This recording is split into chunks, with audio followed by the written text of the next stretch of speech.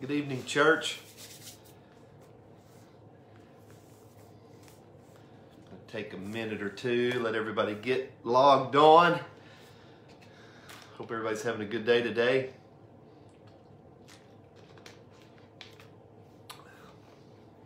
Hey, Miss Charlotte. It's good to see you joining us.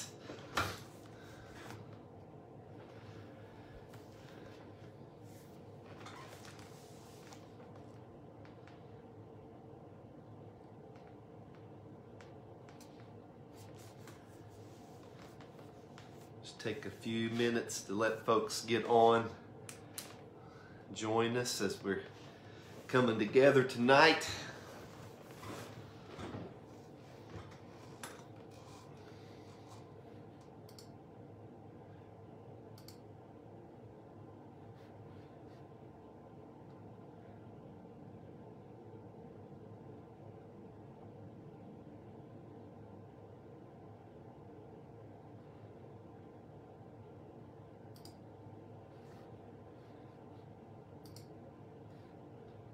So one of the really odd things to do while you're doing Facebook Live is to watch it on Facebook Live.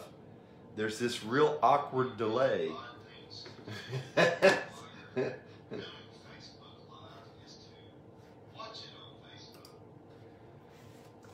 So, kind of see what's going on, see a little bit bigger screen. How's everybody doing tonight? It's good to see you. Hi, Susie. Hope everybody's having a good day today. We'll take a few more minutes and then we will kind of look over some prayer requests and a few announcements. I do not have many announcements, but I have a few. Want to let's see. We'll start the prayer list. Hi, Miss Jane. It's good to see you tonight. Let's start the prayer list. I really, it's nice to have, like Earl said Sunday, it's just kind of nice having the paper list, on Wednesday nights when we do the prayer list, and we have the prayer sheet, and we have those names in front of us. I know there's a lot of people that we were praying for prior to, the COVID-19 virus, and we were looking at those and praying and updating every Wednesday night. We haven't been able to do that. See, March, April, May, June. Here was like 2.5 months now, and here's the thing: God knows about all those prayers and those requests. But if you know of anything, any updates, or some of the folks, if you have an old copy or the last copy of the prayer list that we had, and you want to share some updates, feel free to do that as well. I know that we want to continue to pray for Chris Jenkins. Brother Chris had his heart cath yesterday, and they still are searching for what's causing his shortness of breath. But remember him in your prayers, and remember his family. It's equally hard on the family as well as they're kind of navigating through this. And so make sure you pray for him and lift him up as well. I know Miss Betty had, and her family, they had several members within her family that she requested prayer for on Sunday. And so remember her and remember that family as well. I'd mentioned a pastor friend of mine, Brother Tim Collins, in Bean Station, Tennessee. He was diagnosed with a rare case of lymphoma. If you would remember him and his family, and remember that church, Adriel Baptist Church, some sweet people there, and remember that family as well. We put everything else on social media, but I'm always hesitant about sharing, prayer requests. There's HIPAA laws and everything about that, sharing prayer requests and who not to. And so I miss actually having the paper copy where we can kind of make notes and keep up with that. and so it's kind of hard not being able to do that. But if you have a prayer request, please, you can message that to me, and or you can email Dodie at the church office.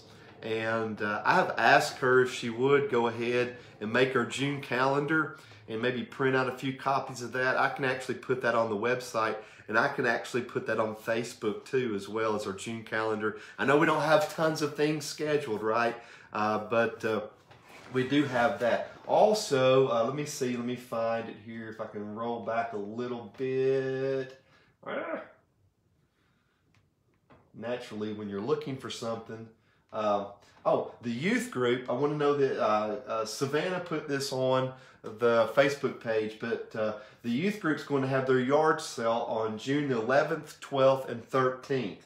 And if you would like to donate items to the yard sale, please get in touch with Savannah. All donations must be dropped off or picked up by June the 9th. And so they're going to clean up a lot of stuff. I know they got a lot of stuff over in the Family Life Center. They're trying to do that and get that taken care of. And so if you have questions, contact Savannah. You can send me a message on Facebook, and I'll get that to her, but she'll get it as well. And so if you have that, but June 11th, 12th, and 13th, yard sale. Listen, I know that you've been inside, and you've been doing a lot of house cleaning, and you're like, what am I going to do with this stuff? That's awesome. Bring it to the yard sale, because that way all the money from the yard sale will go into the student ministry. I know that they're raring to go, and they're not going to get to go to camp. And my camps, I do have one camp at the end of July that is a separate camp from Lifeway from I normally do. They're still planning on doing that the last time I checked. So I actually have a one little camp at the end of July, but all my summer camps for June and July through Lifeway, they've been canceled. Crossings had to cancel all their camps for June and July. So there's a lot of students out there that, listen, they live for camp in the summer. Camp is life-changing, and they're not going to be able to do that this year. And so they're gonna hopefully, when we're able to, Savannah, and maybe we can do something special for them, or do like try to. You can't make up for camp, but we can try to do something for them where we know when we finally get back together they can go. But support the yard sale and support our students. And so I wanted to let you know about that. Also, I'm going to just say this real quickly about this coming Sunday. This coming Sunday, we're still following our guidelines that we have the last 2 weeks. It's good seeing everybody Sunday, but I know, listen, we're still easing into this, because a lot of churches, this coming Sundays, they're actually their first Sunday that they're returning back to the sanctuary for their worship service. So we've been doing it a couple weeks, folks. So it's good seeing everybody, but we're still not ready to, say, hey, we're just going to jump back into this, because I don't think that will be wise at this time. So we're trying to do what's best still for the folks at Kevil First Baptist, and for our folks keeping us safe and everything, and kind of following the guidelines, still kind of watching to see what's taking place and what's happening.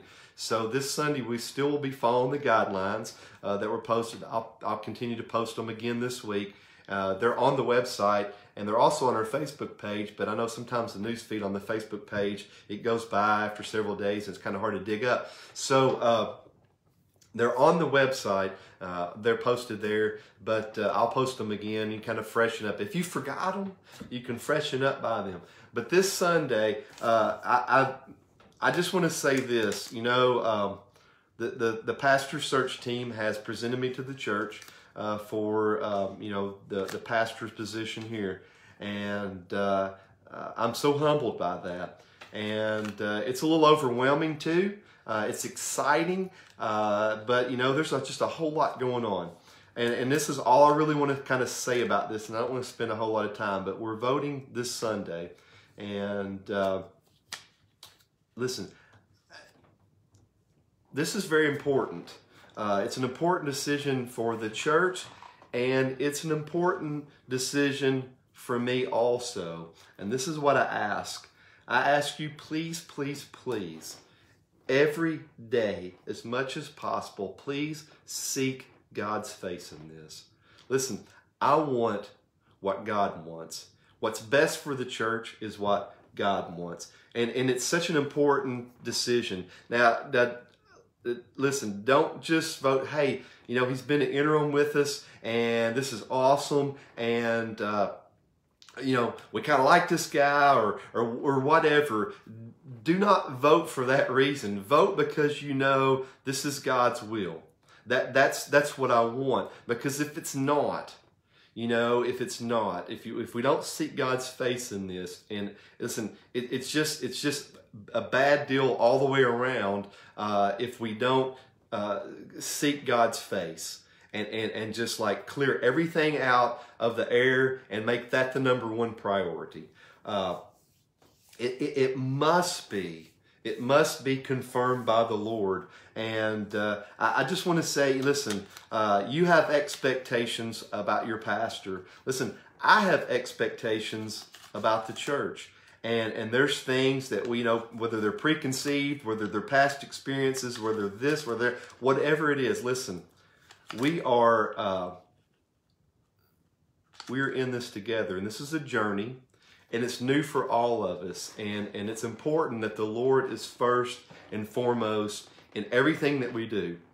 And I think it starts with the voting. And I just ask you, please spend a lot of time bathing this in prayer, as I have, and I know that you have, and I know that you haven't been taking this not seriously. I know that you have, but I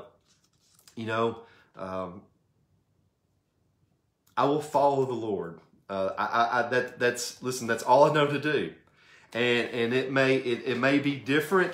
It might be, we need to find what the direction the Lord wants us to go. It's not anything. It has nothing to do with us. It has all to do about Jesus, right? And I have no agenda on my own. I want the Lord's agenda, and I want the Lord to be first, and I want us to follow Him by faith. Listen, I want to be a part, and this is my life. This is kind of how I approach ministry. I want to be a part of something bigger than myself. I want to be a part of something that I know that it's the Lord's doing. Because if we can do it on our own, listen, that's no big deal. But when we do things that we say, you know what, this is impossible, but God has called us to do it, and we must depend upon God to accomplish this because we can't do it on our own. Listen, when we get there and when we accomplish that, what God has called us to do, and we sit back and we're amazed because, oh my goodness, the only way that this could be accomplished is through the Lord and because of the Lord. Listen, that's an incredible thing, and I just wanted to just kind of throw that out there and ask that you pray and seek God's face in this matter, as Sunday will be here before we know it. And that's my heart. That's what I hope, and my desire is. And so I am gonna move on from that topic, and I don't want to spend a lot of time on it. So it's good to have everybody here tonight. We're starting a new study, and I don't know how familiar you are with the book of Jonah. I got to tell you, for me personally, I don't have a balanced, when studying the Bible or preaching from the scripture and stuff like that, or just, leading Bible studies, I'm imbalanced. And what I mean by that is I spend more time in the New Testament than I do in the Old Testament. And I really shouldn't do that. I should be balanced. I should spend, equal amount of time in the Old Testament and the New Testament. I don't know why that is. It's not because I don't like the Old Testament, because I love the Old Testament. And the Old Testament is hugely important. It's just as important now as it was when it was written. Because a lot of times, it's the Old Testament. That's just a long time ago, and it doesn't pertain to us. See, that's a lie. Because every bit of it pertains to us. And because Jesus is from beginning to the end, right? He's the Alpha and Omega. From in the beginning to the Amen in Revelation. Listen, Jesus is woven through the entirety of the Scripture. And it's God's story, okay? It's one book, right? And God is the author. And so what I want to do is we spent time in studying Philippians, And now I want to kind of go to the Old Testament and study Jonah. And so like I did Philippians, we're going to kind of do an overview, a background before we actually get into the text. Now, I printed the notes on the YouVersion app, so if you have those, you can kind of follow along and kind of go along with the notes. And I want to look at the background, okay? And I just want to kind of look at some background of the Old Testament before we get into, Jonah background. Where does Jonah fit in, okay? Well, the Old Testament, it is a diverse and complex group of books written over a 1,000-year period. Oh, okay. I don't have a Facebook account, but I'm here to. Hey, we'll let you, Brother Jeff. It's okay. Susie will let you watch over her shoulder on her account. So we're glad that you're here, my brother. The Old Testament, it's a diverse and complex group of books written over a 1,000-year period. In our English Bible, the Old Testament has 5 divisions, each of which contains a different kind of material. So in your Old Testament, okay, in our translation of the Old Testament, it is broken into 5 divisions. And the first division is the law, okay? And it's the first 5 books. It's also known as the Pentateuch. Now the Pentateuch, the word Pentateuch means 5-volume book, all right? That's Genesis, Exodus, Leviticus, Numbers, and Deuteronomy. The second division is history, okay? And it's 12 books. Joshua, Judges, Ruth, 1st and 2nd Samuel, 1st and 2nd Kings, 1st and 2nd Chronicles, Ezra, Nehemiah, and Esther. So we got law, we got the history. The third division, the third section is the wisdom literature, and there's 5 books in the wisdom literature. Job, Psalms, Proverbs, Ecclesiastes, and Song of Solomon's. Then we have the fourth section, which is the major prophets. And there's 5 books in the major prophets. There's Isaiah, Jeremiah, Lamentations, which was written by Jeremiah, Ezekiel, and Daniel. And then it brings us to our 5th division, and it's the minor prophets. There's 12 books in the minor prophets. Hosea, Joel, Amos, Obadiah, Jonah, Micah, Nahum, Habakkuk, Zephaniah, Haggai, Zechariah, and Malachi. So, Jonah is in the minor prophets division. Now, the minor prophets are called minor not because they are of lesser importance or inferior, but because of the size of the book. The major prophets cover more material and are larger in size. So if you take your Bible and you start at Isaiah and go to Daniel and you hold them together, you're looking at like this much, say. Well, if you look at the minor prophets, you're looking at maybe like that much altogether. You've got more material in 5 books than you do in the 12 books, right? So they're major because they're bigger in size. They're minor because they're smaller in size, not because they're of lesser importance. Jonah is located in the Old Testament between Obadiah and Micah. So that's just kind of like a little bit of background on the Old Testament, how it's in order and how those sections fit. Now, the historical setting and the timeline. Well, the narrative of Jonah is set in the 8th century BC during the reign of Jeroboam II. He was the king of 10 northern tribes. Jonah follows Hosea and Amos, who are his contemporaries, who also prophesied during the reign of Jeroboam II. Micah follows Jonah since Micah prophesied after the death of Jeroboam II. In the 8th century, Assyria had already established a 100-year-old reputation throughout the ancient Near East as a cruel enemy. And near the end of Jonah's life, Assyria was rising to the greatest height of power and terror.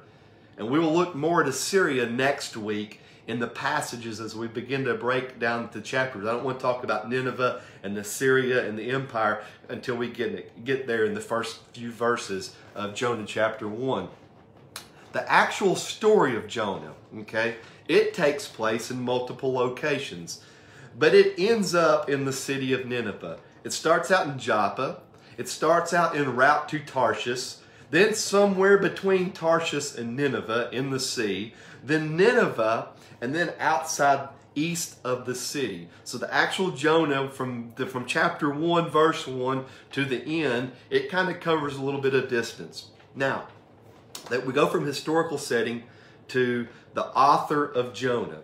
Now, the book of Jonah contains no explicit reference to an author or to a chronological setting. Now, if we didn't have the reference in 2 Kings 14:25, we would know almost nothing about the historical situation or the prophet Jonah. It's impossible to know whether the book is by Jonah or only about him. You know, like it's different. You know, we can say, you know, Daniel wrote Daniel, Isaiah wrote Isaiah wrote Isaiah, Jeremiah wrote Jeremiah, Jeremiah wrote Lamentations. Just like in the Gospels, Luke wrote the Gospel of Luke and Acts, and you know, so on and so forth. Well, we don't know that about Jonah. There's very even mention about him, and I'll mention this several times, but 2 Kings 14 verse 25, that's about it. We get a little snippet of Jonah.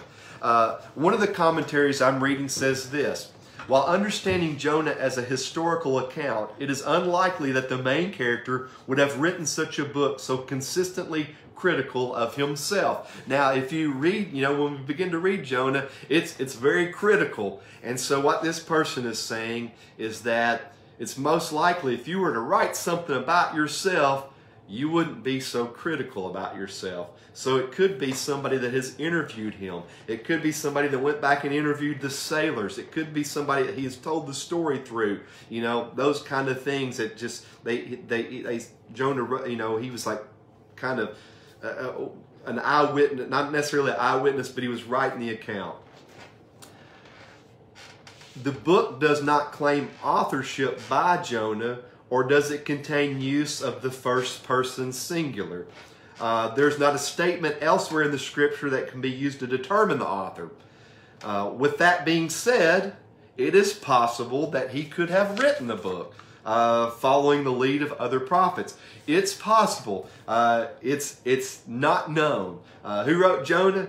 We don't know. That's a question that we can ask the Lord, or ask Jonah. Hey, who wrote the book of Jonah? And he could tell us. And so for our study, and for now, we don't know. It could have been somebody else who we don't know, or it could have been Jonah who was being very critical of himself. But it's probably most likely not, because we have a tendency when we write stuff about ourselves, we don't kind of really write all that much stuff that's critical about ourselves. Now, here is a few notes about Jonah. This book is different from other prophetic books in that this book is about the prophet instead of a book by the prophet. It's a story about a prophet, not a book by the prophet. It's not like he's writing, this is what I prophesy. In content and form, it resembles a narrative concerning the prophets in the historical books of the Old Testament more than it does the other prophetic books. Remember, the second division of the Old Testament is the history books. There's 12 books: Joshua, Judges, Ruth, 1st, 2nd Samuel, 1st, 2nd King, 1st, 2nd Chronicles, Ezra, Nehemiah, and Esther. It actually, in content and writing, is more in line with the historical books than it is the actual prophetic books. The book of Jonah is only 48 verses long. 4 chapters, 48 verses. Now, what do we know about Jonah? We don't really know a whole lot, but we know a little bit. We know that he was a successful prophet. Was like, well, he doesn't sound very successful in Jonah. Well, we have a little bit more, and it's found in 2 Kings chapter 14. By the time of the story Jonah, he had answered the prophetic call. Okay, this call to Nineveh from God was not his first adventure. He'd already answered the prophetic call. He was already preaching in Israel. Okay, the narrative of 2 Kings 14 shows that Jonah preached the word of the Lord to Jeroboam, who was a wicked king in Israel, and it was through Jonah's preaching that Jeroboam II fixed Israel's border that had been weakened during the early conflicts with Assyria. This kept Israel from being blotted out as a people. So if you have your Bibles, if you flip over to 2 Kings, chapter 14, starting in verse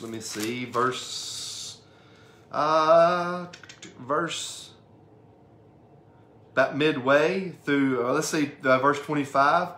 He restored the border of Israel from Lebo Hamath as far as the sea of Arabah, according to the word of the Lord, the God of Israel, which he spoke by his servant Jonah, the son of Amittai, the prophet who was from Gath-Hepher. For the Lord saw that the affliction of Israel was very bitter, for there was none left, bond or free, and there was none to help Israel. But the Lord had not said that he would blot out the name of Israel from under heaven. So he saved them by the hand of Jeroboam, the son of Joash. So he was, he was already on the scene. He'd already been prophesied. He'd already been preaching. So Jonah wasn't his first gig, if you will. Going to Nineveh wasn't his first gig or his first calling. He was quite successful. He preached, and Jeroboam II listened, and God kind of did some restoration there. The book of Jonah reveals the sovereignty of God, the call of God, the providence of God, and the miraculous element of Jonah being swallowed by a great fish. And in the 4th chapter, we discover the heart of the book. Now also, Jonah predicts in type form the death and resurrection of Jesus. Matthew 12, 38 through 41. If you want to flip over to the New Testament, because this is the New Testament connection and reference, and we'll probably talk about that quite a bit too as we go through this, because it's hugely, hugely important. Matthew 12, 38 through 41. This is, then some of the scribes and Pharisees answered him, saying, to answer him, Jesus, Teacher, we wish to see a sign from you. But he answered them, An evil and adulterous generation seek for a sign, that no sign will be given to you except the sign of the prophet Jonah. He's like, listen, you've had your sign. I'm not giving you one.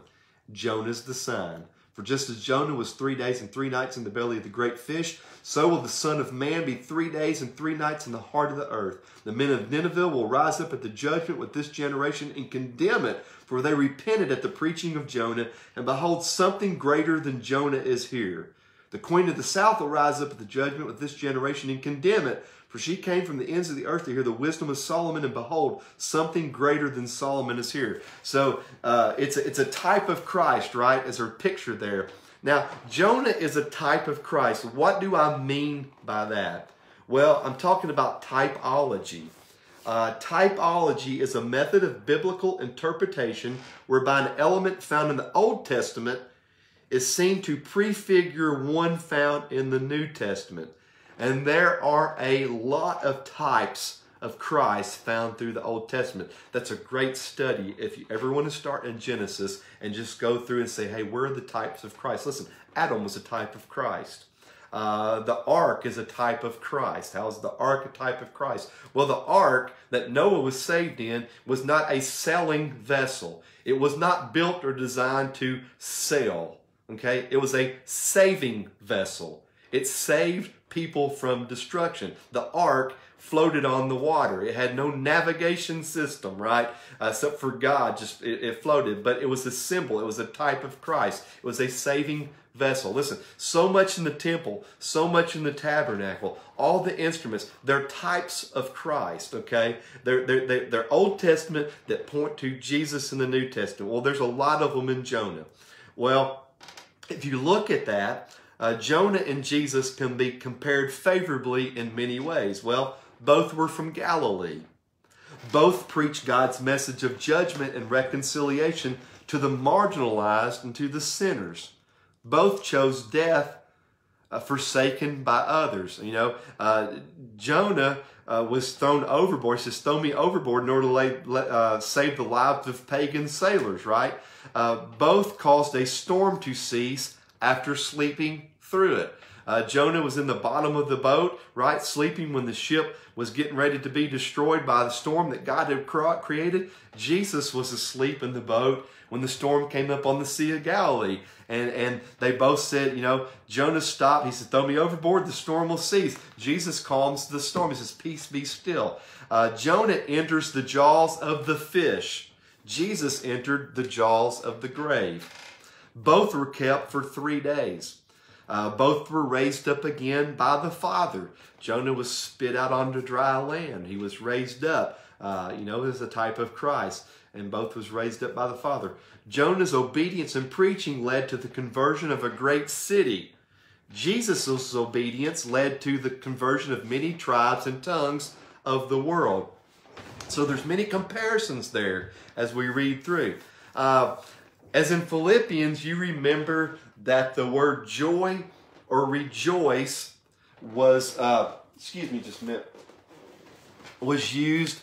It was a word that was used throughout the letter. Well, in Jonah, the word great, G-R-E-A-T, great, is used 15 times. The Hebrew root is used 15 times in the book. Most of the places, emotions and events are called great. In chapter 1, verse 1, verse 2, arise and go to Nineveh, that great city. Verse 4, chapter 1, the Lord hurled a great wind upon the sea, and there was a mighty tempest. Well, that word mighty is great. If you go on down to chapter 1, verse 10, then the men were exceedingly afraid. Well, exceedingly, that root word is great. You go over to verse 12, it says, he said to them, pick me up and hurl me into the sea, then the sea will quiet down for you, for I know it's because of me the great tempest has come. Then 16, and the men feared the Lord exceedingly. There again is the root word great. Verse 17, the Lord appointed a great fish. If you jump on over to chapter 3, verse 2, arise, go to this Nineveh, that great city. Down in verse 3, Nineveh was an exceedingly great city. They called for a fast and put sackcloth from the greatest of them to the least of them. Verse 5, chapter 3. In verse 7, and he issued a proclamation and published through Nineveh by the decree of the king and his nobles. That word nobles means great ones. Chapter 4, but it displeased Jonah exceedingly. Great was right there. Verse 6, so Jonah was exceedingly glad. Once again, the root word great. Verse 10, and the Lord said, you pity the plant for which you did not labor, nor did you make it grow. Make it grow, the word is great there. And should not I pity Nineveh, that great city? So 15 times, that's a word that goes through. And each time that we go through those verses, we'll kind of look at that. What does that actually mean, that something's great? Not Tony the Tiger, it's great. But, that's kind of a word to kind of keep your eye on. Another note for Jonah that we need to keep in mind. The fish, the great fish, the whale, is a relatively minor part of the story. It's mentioned in only 3 verses, but somehow the great fish winds up getting top billing in the story. We're going to look more at the great fish debate next week when we get into that passage. Now, interpreting Jonah. There are 3 basic interpretations of the book of Jonah. Number 1, it is the mythological approach. This is a liberal view which looks upon Jonah as a tale or legendary material. For them, Jonah and the whale is characterized with other fables involving interaction with animals such as the boy who cried wolf or the snake and the traveler. And one of the main reasons for this approach is skeptics believe that it is impossible for a fish to swallow a man, and that a man live inside its belly for 3 days and then be barfed out on dry land and everything is okay. One such scholar by the name of J.A. Brewer, I don't know who that is. It's just a scholar, somebody way smarter than me, book-wise. They say this: to believe Jonah as unhistorical is the supported and credibility of its account. to believe Jonah should have remained in the fish for 3 days and 3 nights and should have prayed a beautiful psalm of thanksgiving inside exceeds the limits of credibility. Now, J.A. Brewer and other scholars that believe this, they do not submit to the Scripture as the very words of God. I remember many, many years ago, Martha Stewart saying this. Now I know what you're thinking right now. Tim, I'm really shocked by the fact that you were watching Martha Stewart. I wasn't watching Martha Stewart. This was Martha Stewart's pre-prison days, before she was arrested and went to prison, right? She had a show on TV, and it was probably on TV. And she's in the kitchen cooking and baking. And I remember her saying this from years ago. And she was talking about decorating something. And she says, one of my favorite fables is Noah's Ark. And that's one of her favorite fables, right? Listen, Noah's Ark is not a fable. Jonah, and the story about Jonah being swallowed by a great fish is not a fable. These people deny Scripture as God's Word. They deny the truth of Jonah.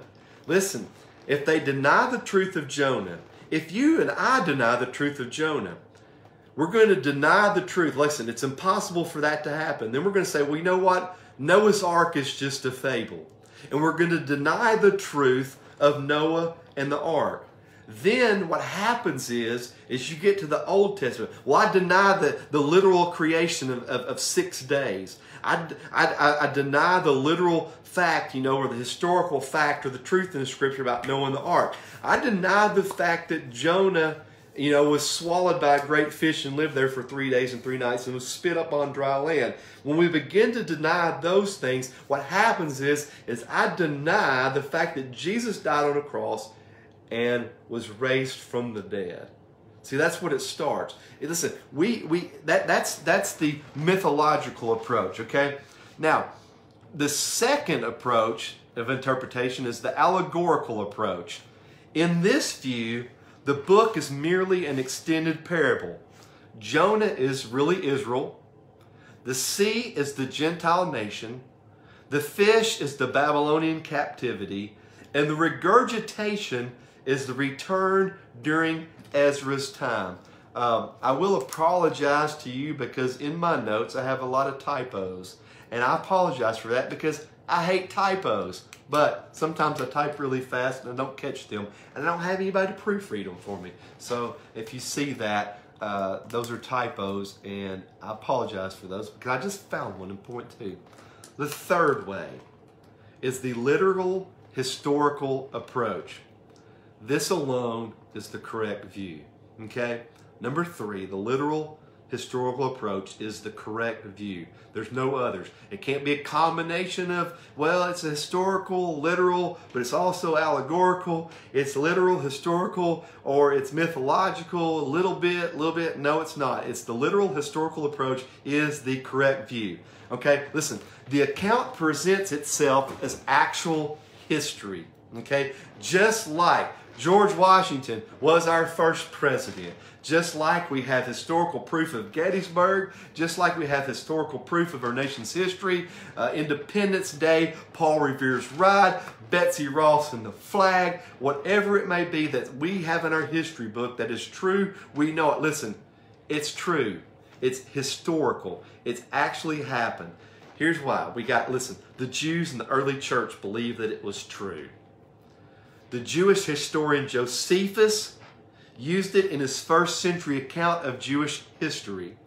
The early church fathers treated this book not only as historical fact, but also as prophecy confirming the power of God to raise the dead. Listen, the author of 2 Kings 14 through 25 refers to Jonah as a historical person.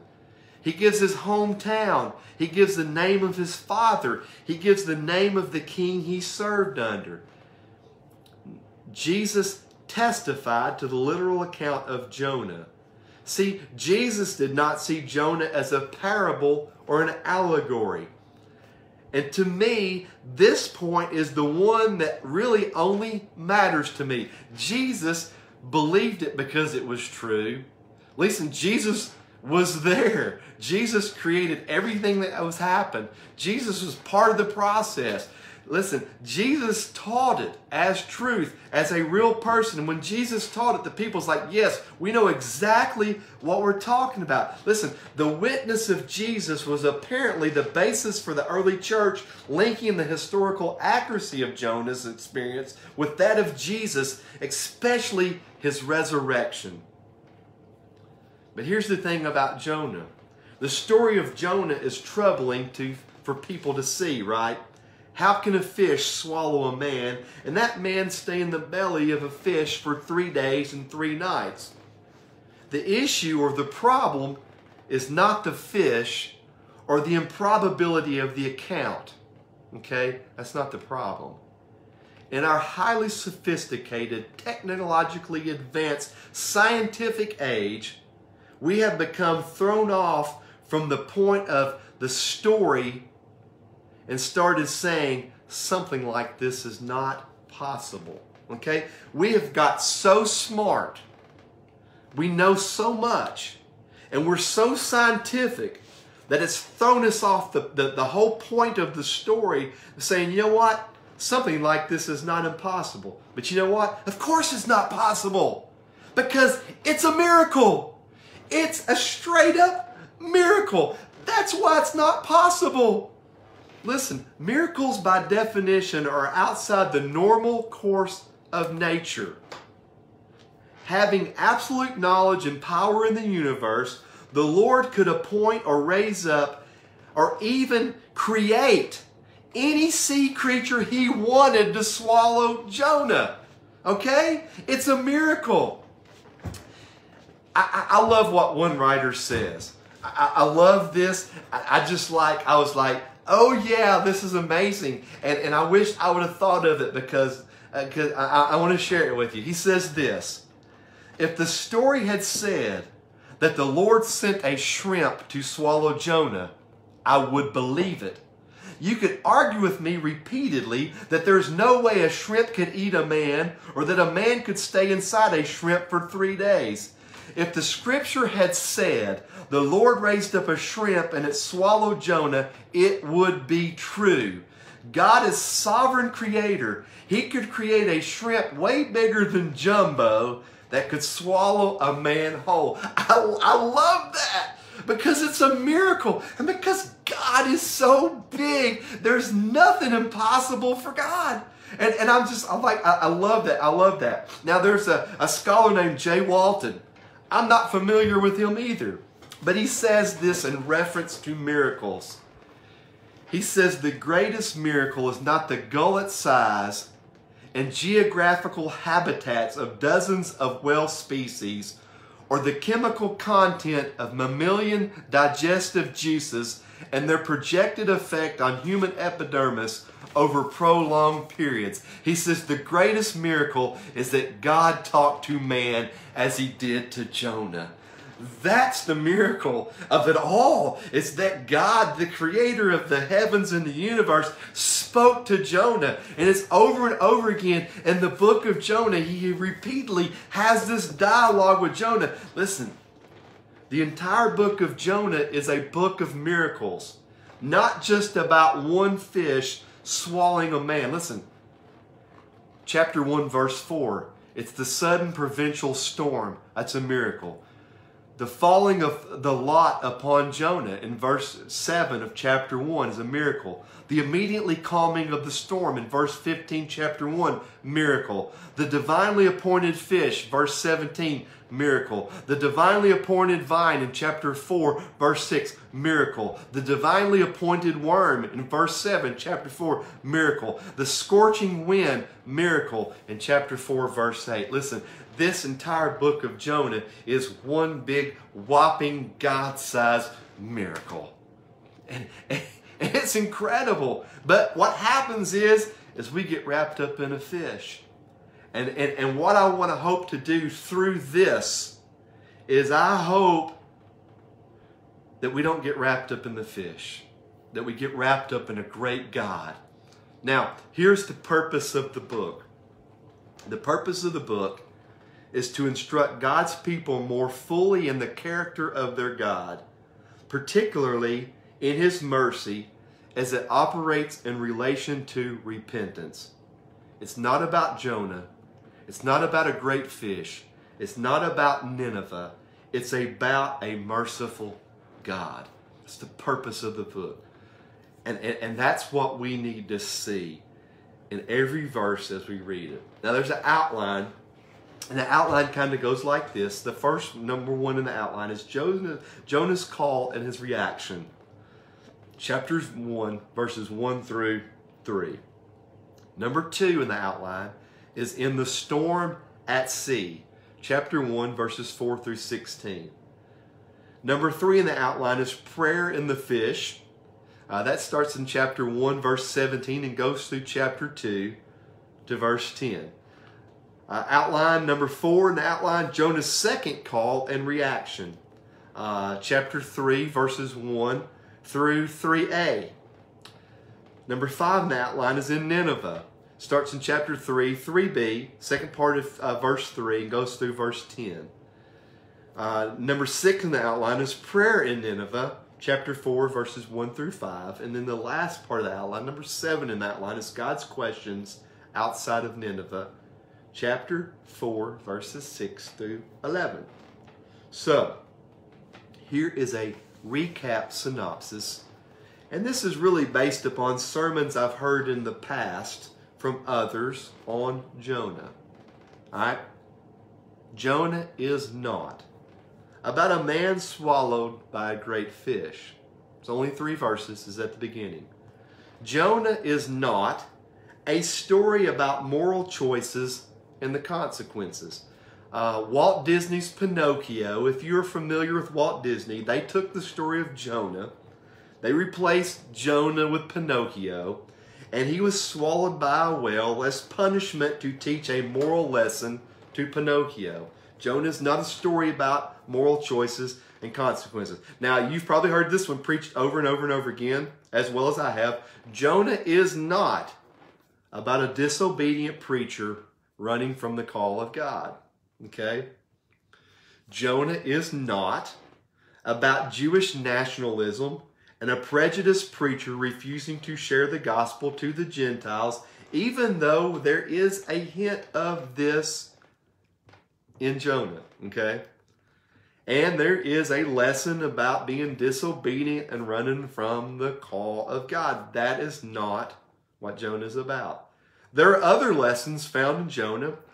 There's lessons about monotheism, pagans following multiple gods, polytheism, and coming to the one true God.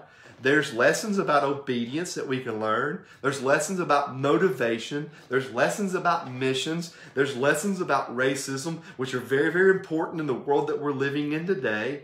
There's lessons about fear and doubt and anger. Listen, there's lessons about that are found throughout Jonah. But Jonah is about a merciful God that offers forgiveness to those who repent of sin and turn to Him. Listen, that's what it's all about. And that's going to be the approach that we take. We're going to break the scripture down as we go through this, just like we did in Philippians.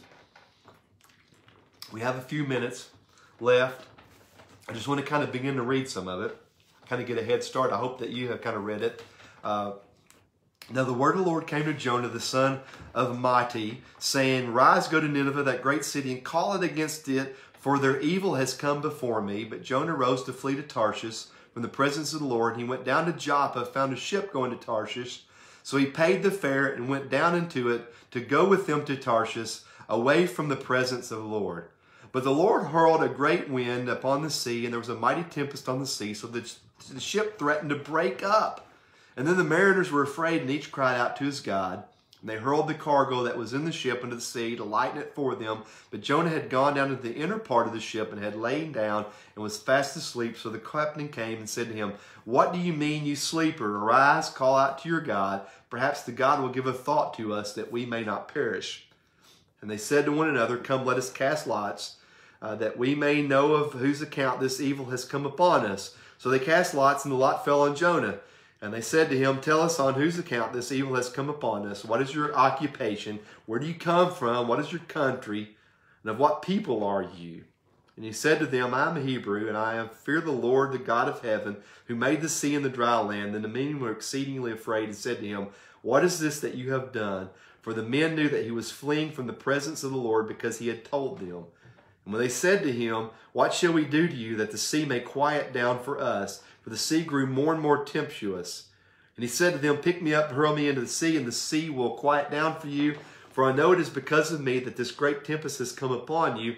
Nevertheless, the men rowed hard to get back to dry land, but they could not, for the sea grew more and more tempestuous against them. Therefore they called out to the Lord, O Lord, let us not perish for this man's life, and lay not on us innocent blood. For you, O Lord, have done as it pleased you. So they picked up Jonah and hurled him into the sea. And the sea ceased from its raging, and the men feared the Lord exceedingly. And they offered a sacrifice to the Lord and made vows. And the Lord appointed a great fish to swallow up Jonah, and Jonah was in the belly of the fish 3 days and 3 nights. Chapter 2.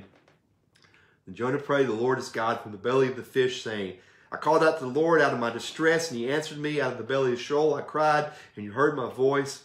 For you cast me into the deep, into the heart of the sea, and the floods surrounded me. All your waves and your billows passed over me. Then I said, I am driven away from your sight, yet I shall again look upon your holy temple. The waters closed in over me to take my life. The deep surround me. Weeds were wrapped around my head at the roots of the mountain. I went down to the land whose bars closed upon me forever, yet you brought me up, my life from the pit, O Lord my God. When my life was fainting away, I remembered the Lord, and when my prayer came to you into your holy temple. And those who pay regard to the vain idols forsake their hope, the steadfast love. But I, with the voice of thanksgiving, will sacrifice to you what I have vowed. I will pay. Salvation belongs to the Lord. And the Lord spoke to the fish, and it vomited Jonah out upon the dry land. Chapter 3.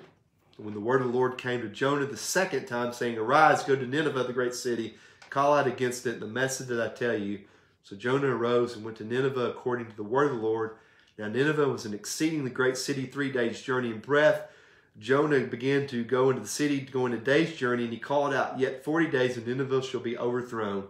And the people in Nineveh believed God. They called for a fast, put on sackcloth, from the greatest of them to the least of them. The word reached the king of Nineveh, and he rose from his throne, removed his robe, covered himself with sackcloth, and sat in ashes, and he issued a proclamation and published through Nineveh.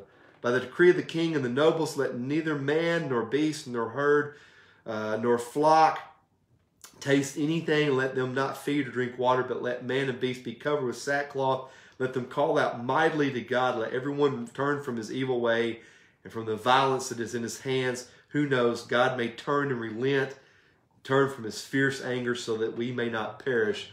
And when God saw what they did, how they turned from their evil way, God relented of the disaster that he had said he would do to them, and he did not do it. Chapter 4, but it displeased Jonah exceedingly, and he was angry. He prayed the Lord and said, O Lord, is not this what I said when I was yet in my country? That is why I made haste to flee to Tarshish, for I knew that you are a gracious God and merciful, slow to anger and abounding in steadfast love and relenting from disaster.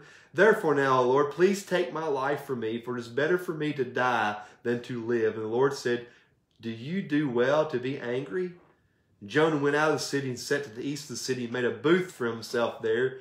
He sat under it in the shade till she should see what would become of the city. Now Lord God appointed a plant and made it come up over Jonah, that it might be a shade over his head to save him from his discomfort. So Jonah was exceedingly glad because of the plant.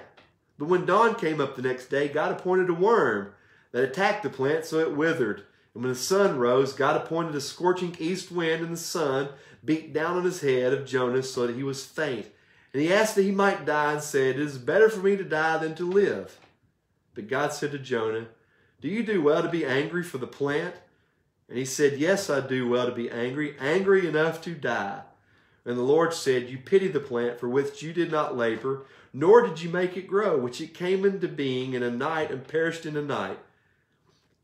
Should I not pity in Nineveh, that great city in which there is more than 120,000 persons who do not know their right hand from their left, and also much cattle?